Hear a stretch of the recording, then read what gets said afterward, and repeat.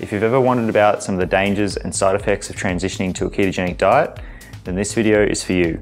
In a previous video I made a few months back, I revealed my entire eating plan and gave an unbiased review of how I transitioned to a ketogenic and eventually a carnivore diet. Before this, I had no health issues and I was following the common 40-30-30 diet split, where 40% of my intake was from carbs, 30% was from protein, and 30% was from fat. I mentioned in that video that my experience switching to a high-fat diet didn't come without some issues. I experienced nausea, muscle cramps, and an irregular heart rate, and also had trouble sleeping on numerous occasions. I also had really bad chest pain multiple times too, to the point where I had a couple of visits to the doctor to get an ECG. So what exactly was happening to me, and were these signs that the ketogenic diet is dangerous for your health? Well, this is what I'll be covering in this video, and I'll also be showing you what you should really be concerned about if you decide to follow a ketogenic diet. Now let's get into it. Doing what I did a few months back with my diet produced some great results in my body composition, as well as my overall mood and energy levels. But there is something you need to be aware of if you're looking to follow a ketogenic diet. If you transition to a high-fat diet like I did, it's going to have an effect on your insulin, the main storage hormone in your body.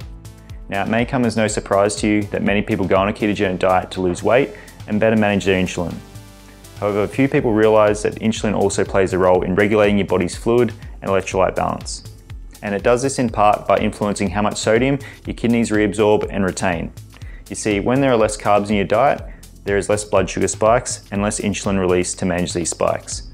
Thus, lower insulin levels caused by carb restriction can lead to your kidneys excreting more fluid, but also more sodium along with it. Now, your body requires sodium to maintain fluid balance in your body, and sodium plays a key role in regulating the balance of fluid both inside and outside of your cells. Sodium binds to water in your body, and when there's excess sodium, your body holds onto water to dilute it. This is why your body often retains more water when you consume foods that are high in salt.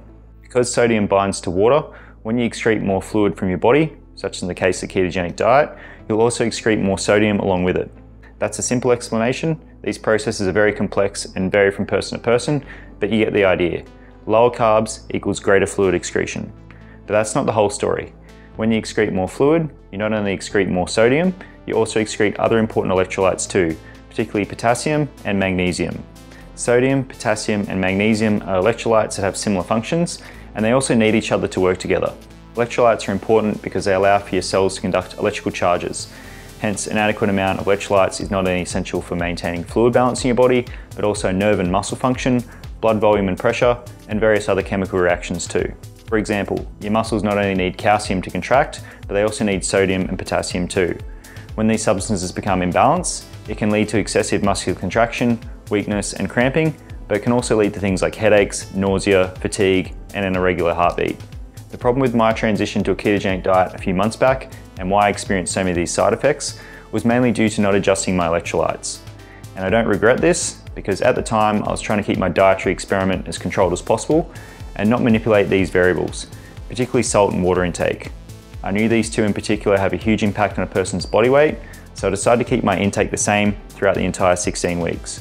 However, once that 16-week block was up, I introduced more electrolyte supplementation into my diet and continued doing keto for longer. I decided to take 5 grams of sodium per day, 400 milligrams of magnesium per day, and 3 grams of potassium per day. And within a few days, all of my symptoms resolved. Now, these are my own personal electrolyte intakes, and I'm not recommending these per se. They're based on my own investigation and research, and I encourage you to do your own if you're considering going keto.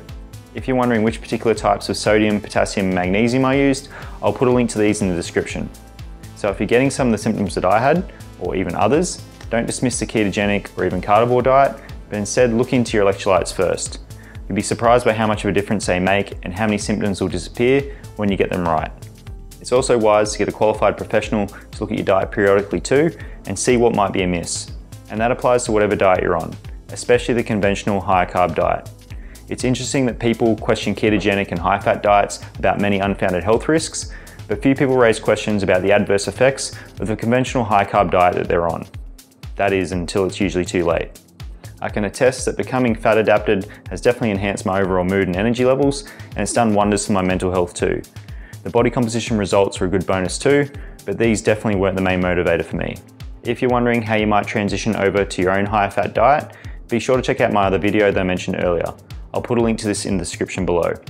That's all from me. Feel free to leave a comment if you learned something from this video, and I'll see you next time.